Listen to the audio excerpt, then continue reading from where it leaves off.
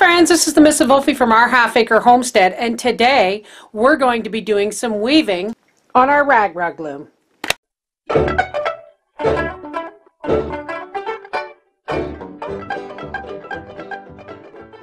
And all I've got here is one of my old t-shirts, and I'm folding it in half, and I cut the seam off the bottom. And I'm just taking a pair of pinking shears and I'm cutting 1-inch strips, or roughly thereabouts, off the bottom. These make loops. And you get a loop. See? Okay, here is our loom warped. And all I've got here is t-shirt loops. And yes, I took Howie's advice and I tied off the bottom dowel to the bottom piece and the top dowel to the top piece. And I do believe I'm going to get him to drill these holes to a full inch. And we're going to go from a 1/2-inch dowel to a 1-inch dowel. But for now, all you have to do is pull the dowel out, slip your loop on, and then pull the bottom one out and slip your loop on. Now don't worry, you don't want them too tight, okay? You don't, because if this is too tight, your rug will buckle inwards. Okay, so now that we've got these pretty much where we want to make sure they're not too close together or too far apart, because if you look, there's two. You have a loop, and once you spread them apart, you've got, you know, a good solid frame there. I'm going to take a couple of these, I don't know what you call these clips, but I'm just going to clip them right on this end of my doweling to keep it in place. It can probably go that way, but I also have other clips too. Anyway, so now let's start weaving. Okay, now what I'm doing is I've got some fabric here, old sheets, old fabric that, you know, flannel pajama bottoms, anything like that. And all I'm doing is tearing it into strips. And I'm, you know, doing them all roughly the same size, about 1.5 to 2 inches. As long as they're all roughly the same size, you don't got to worry about it. I've just got my strips of fabric up here hanging on the top frame, and now I'm going to show you how we weave it. Now we start with this piece of fabric. We want it's folded in half, and we want one end longer than the other, so that we don't always end up splicing our fabric in the same spot. Now we take the folded part and we take this and put it under the first one, okay? Then we're going to cross it over and take the next one and go under the back and then bring it over. Okay folks, the light's not very good in here because it's evening, and I have a clamp lamp up here. I'm going to sit down and do some weaving tonight. What I want to do is, because this is great, this is a good height for while I'm standing, but I want to sit on my desk chair.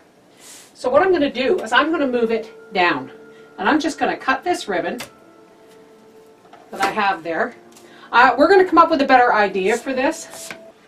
Take this out, and I'm going to lower it down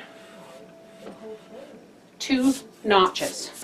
And I'm going to take this one down and put it in the bottom. And I'm going to tighten up the ribbon I have here.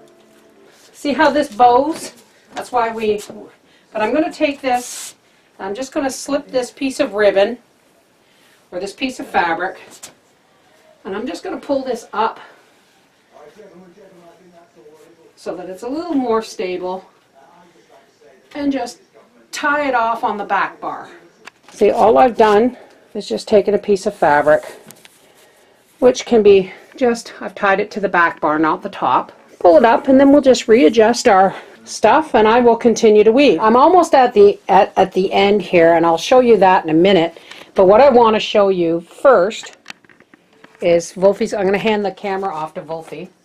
Now, this is really loose, folks, and it really doesn't have to be tight, but this is a rough rag rug. Now first I want to show you that when you come back over and you're working, every once in a while just grab a couple of your strands and push up just to tighten it. Now I'm going to splice in some fabric.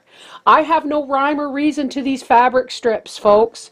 This isn't an art project. This is my first attempt. Now for splicing, I'm going to hold the fabric up end to end, fold it over, put a snip.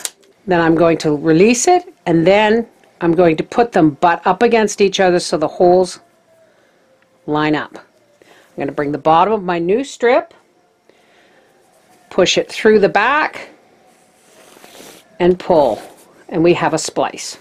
Okay? Now, this can go really fast, folks. So it's real simple. It's actually a horizontal braiding. All right, you see how this goes under? It always goes over the back one. You get your next strand under, over your hand. Next strand under, over your hand. Okay, so I'll slow down just a little bit because I'm actually having a lot of fun here. So you take your strand, you put it under, throw it over. Bring your other one forward from underneath, go under your next strand, throw it over. Bring your next one from behind, under, over your hand, and over the strand. Bring the other one back from under and over. And we just continue on down. And when you get to one of those, this knot,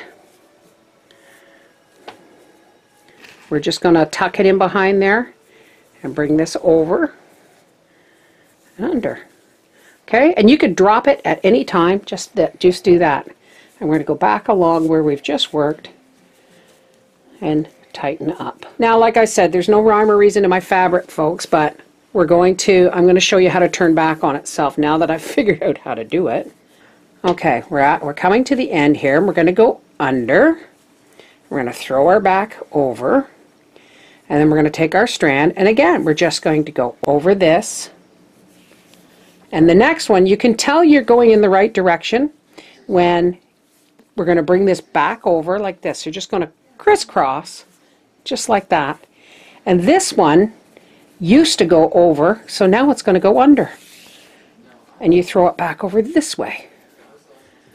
And then you're just doing the whole process in reverse. Under again. I should have tugged that. Over. And then under the next one. Over your hand. And under the next one. See how this one's over, this one's under. And we're going to let Papa go watch his movie now. Thank you, dear. And it really truly looks like a horizontal braid. This is the Mrs. Wolfie from our half-acre homestead saying, you know what? Rags doesn't have to be an art project, but it can be an art project. If nothing else, it will be functional.